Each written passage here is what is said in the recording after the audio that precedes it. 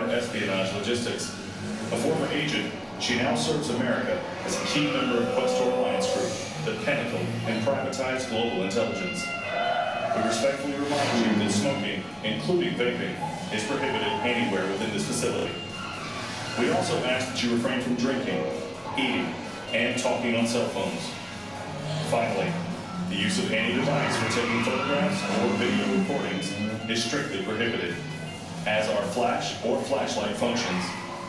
Please be advised, the enhanced virtual surveillance experience is, by design, very immersive.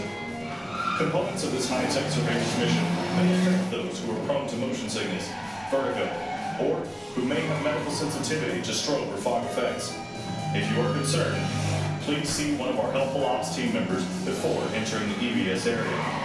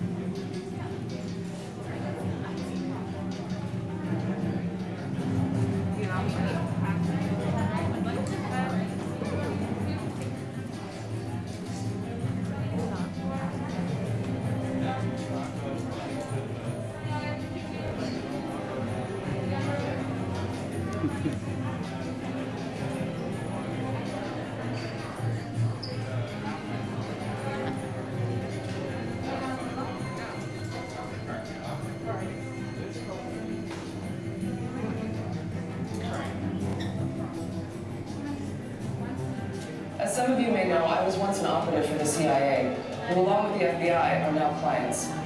During that time, I crossed paths with a man named David Webb. You probably already know of him by his company code name, Jason Bourne. As you have passed all security checks and have clearance for this data, allow me to remind you of who, or more importantly, what exactly Jason Bourne is. He was recruited out of Army Special Forces into a clandestine program called Treadstone. This was all to create an elite squad of perfect secret assassins, immune to emotional conflict, incapable of questioning orders, put out into the world as sleeper agents, waiting for a code word to wake them up and give them their next target. I know. What could go wrong? Jason Bourne was the perfect soldier, until he wasn't. After years of unqualified successes, he failed a mission and disappeared. We now understand that when he resurfaced, he suffered from profound amnesia. I don't know about that picture, I don't know who I am! But he retained his program-enhanced intellect and his physical training, including mixed martial arts like Jeet Kune Do and Kali. Ultimately, he came to recover some of his memory, only to discover, unfortunately, that his own government had turned on him. You're a U.S. government property. You're a malfunctioning $30 million weapon. You've tortured yourself for a long time now, Jason. You don't know the truth about what they did to you. It's complicated.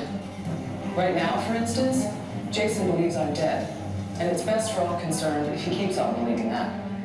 There may have been a time when he trusted me, at least as much as he can trust anyone. That's the trouble with spies. We all lie for a living.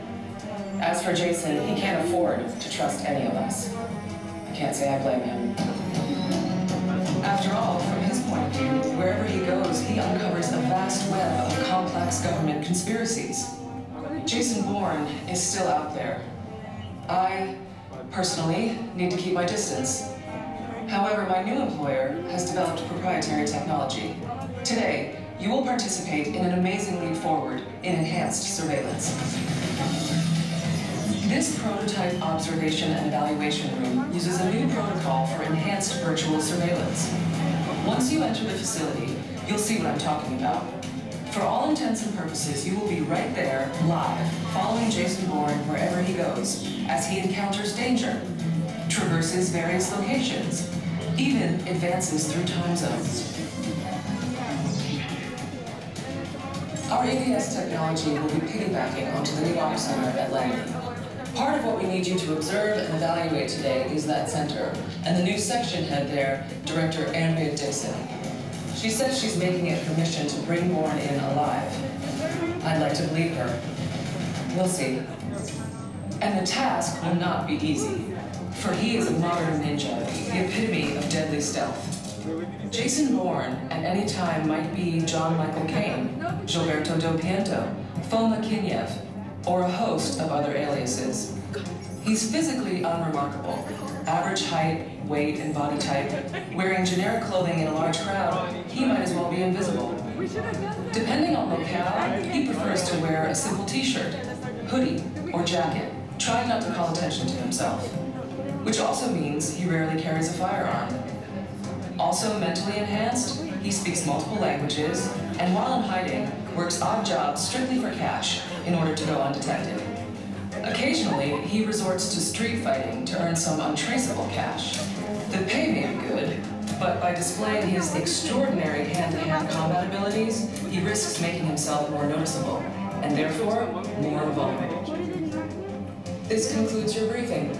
Now, your mission? Find Bourne, which with the EBS will be easy to do.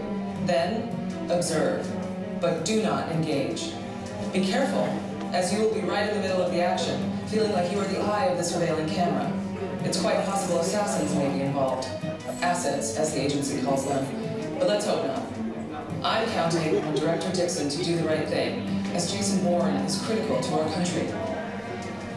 I believe he should be allowed to continue to uncover more of the truth, and to do so without being terminated with extreme prejudice.